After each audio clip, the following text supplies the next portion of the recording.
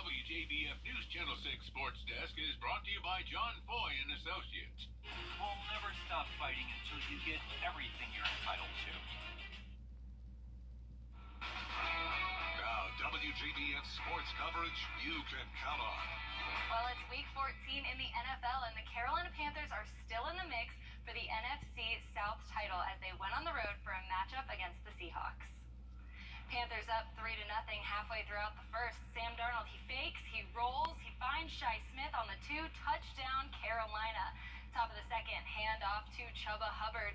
He stretches his arm up to break the plane, touchdown. Panthers up 17-0. Now here's where things start to change up a little bit. Here comes Geno Smith in the pocket. He's looking, he's got Tyler Lockett in the back of the end zone.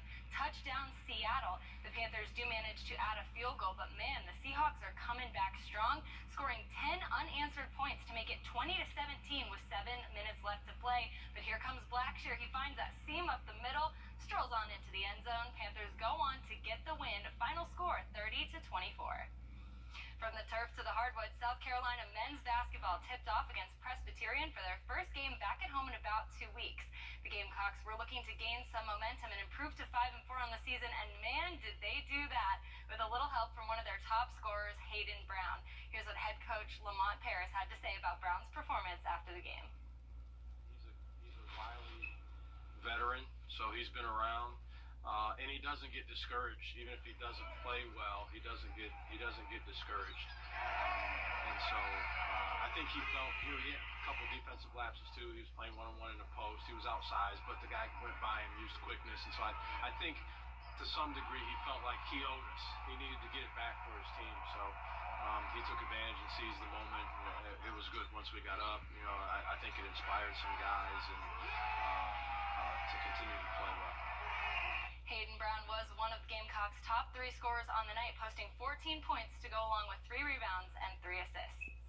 And on the women's side, ranked #1 in the country, the Gamecocks take on Liberty. Aaliyah Boston, she was fire getting the hoops down low. She was nailing the jumper. She was all over the court. Boston scored 6 of USC's first 10 points. And for Liberty, here comes Maya Berkman. She's going to bring the heat with a team-high 17 points of her own. Back to the Gamecocks' second quarter, Zai Cook with a great move in transition on her way to score. One of many impressive moments from her in the Gamecocks game. They take a 20-point lead into the break and go on to win big, 88-39.